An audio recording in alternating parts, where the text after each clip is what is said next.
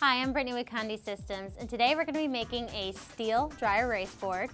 You may have seen in a previous video where we said a lot of our products can be used for dry erase boards.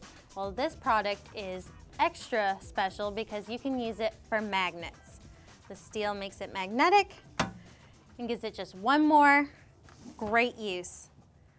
We have a variety of different sizes and shapes for you to add to your business.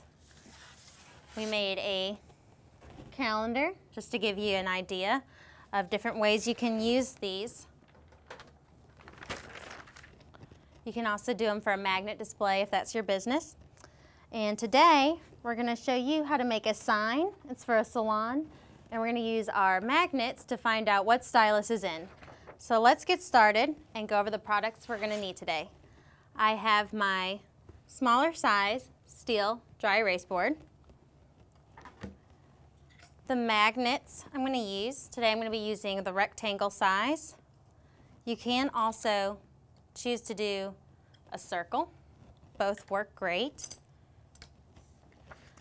The image you'd like to display, some heat tape, a couple sheets of protective paper, and you'll also have the magnetic backings with the double stick tape that we're going to use to attach to the back of our magnets.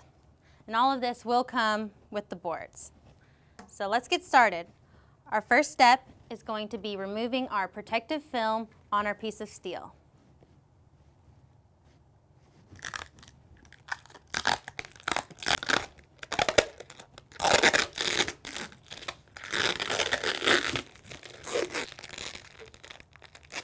Once you remove your protective film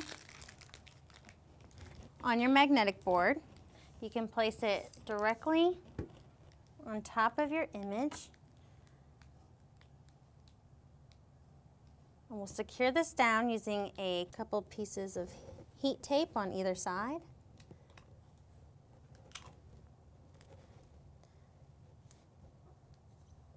Now that that's secured in place, I'm going to do the same process with my magnets. Now that I have my final piece of heat tape on, I'm ready to press. I'll open my press, place a sheet of protective paper on the bottom, grab my magnets and board, flip them so the image side is facing down, add another sheet of protective paper on the top, and we're ready to press. Today we're going to be using 400 degrees, medium to heavy pressure, and we're going to press for 80 seconds.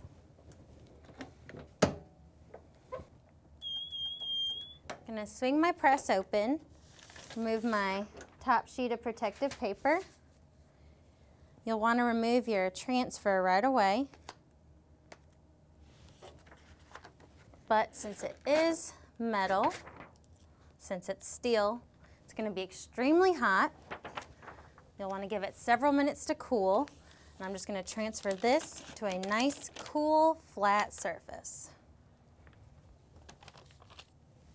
I just finished my steel dry erase board, and my last step was just putting on the magnets via the double stick tape.